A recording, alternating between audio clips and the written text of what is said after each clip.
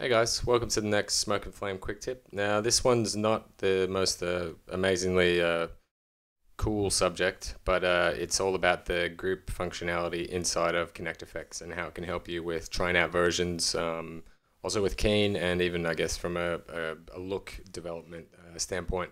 So right now I'm just going to use a Keen as an example, but again, you'll see how this can apply to a lot of other things. So I've just got this footage here. I'm just going to select it and go Effects, create ConnectFX, and the first thing I'm going to do is just pipe in a mux. So I'm just going to select this guy, Shift Alt, and double click on the mux.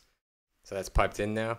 And the way I'm going to approach this right now, I'm just going to pull out a bunch of keyers and even grab the channel as well. So I've got the 3 keyers here, and I'm just going to actually just shift kiss the mux so it's connected in. Now, the really cool thing about this is if you come from Smoke before 2013, you remember or even now, the desktop axes keyer, which has all the guys that you can just toggle through. This can kind of repeat that functionality to an extent. So yeah, let's get started. So I'm going to make sure by control dragging that everything's selected on here. So I'm just going to control drag and then back click on the pen and do group. Now the first thing I want to do is double click on the group node, and you'll see it brings up its UI down here. Now I don't want an icon, so the icon refers to this guy here, which is our list. So you see if I jump through all these guys here, it's going to toggle quickly between if I double click on this, all our nodes that exist in this group. So I'm just going to exit out of that and exit out of that again. Exit out of ConnectFX. Okay, so now what I want to do is quickly just exit out of group. Sorry about that. And just change this, and I'm just going to go to Node Preferences and exit out of group and double click on it, and I'm getting some bugs. Hang on a second. Oh, there we go. So right now it's on mux, which makes sense. Then that's a good thing to point out. So this will only display what's shown here in the list. So right now if I go back to list, I don't want that icon for mux to show up. So I'm just going to turn that off, and you see it gets rid of the input there. Now I do want that to be an actual input there, so I do have to leave that on, but I'll turn off the UI. So now that's the only input I can input into this tool, which we can recycle and use later, which is actually a really good thing about it. So if I go down the list now, you see it's just the keyer channel, keyer YEV, and the crazy long one that I'm not going to bother to pronounce. Now again, if I jump out, if I turn on the UI for mux, it's going to display in the list, but I'm not worried about that in this particular case. I'm just going to turn off the UI.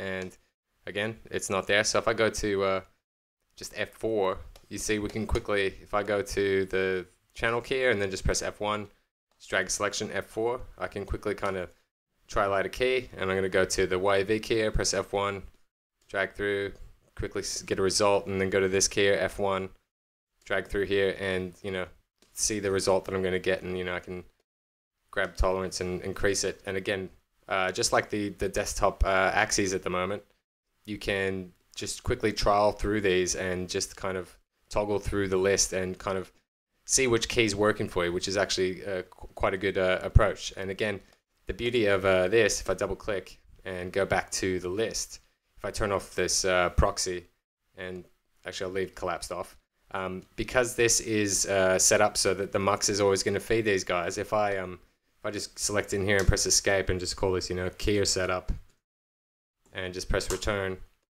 and then jump out of that and swipe to the left, I can just drag this down to my user bin.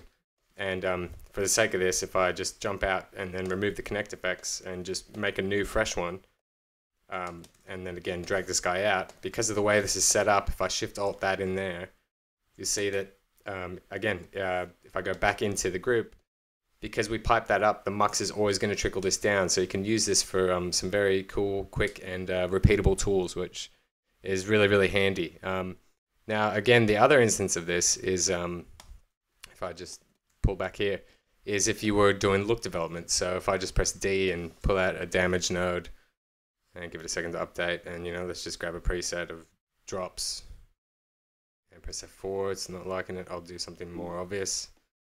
There we go. So I'm going to do old sepia and shift alt, double click, and let's go to a really extreme again.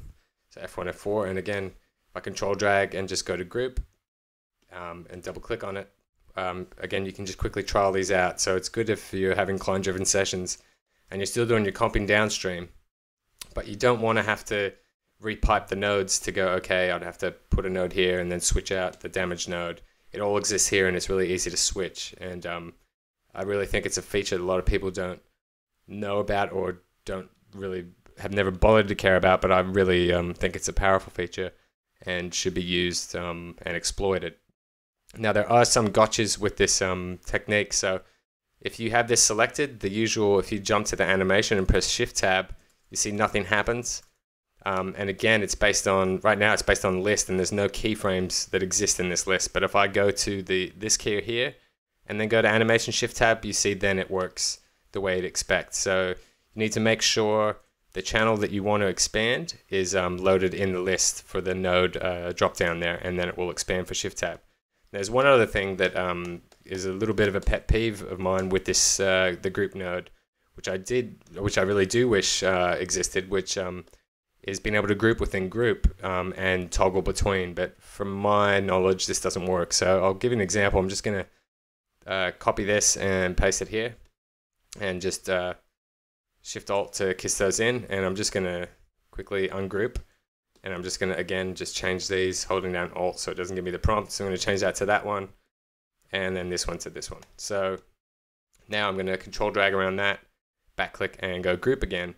Now you'd think you'd be able to go, all right, I'm going to toggle between these two guys. So I'm going to add a mux here, and then another mux here, another mux here, and another mux here for these. Now I'll go control drag and back click, and I'm going to go group. And if I look at this and then press F4, you see I've got my muxes that I can toggle between. So you can toggle between looks, which is great, within the group.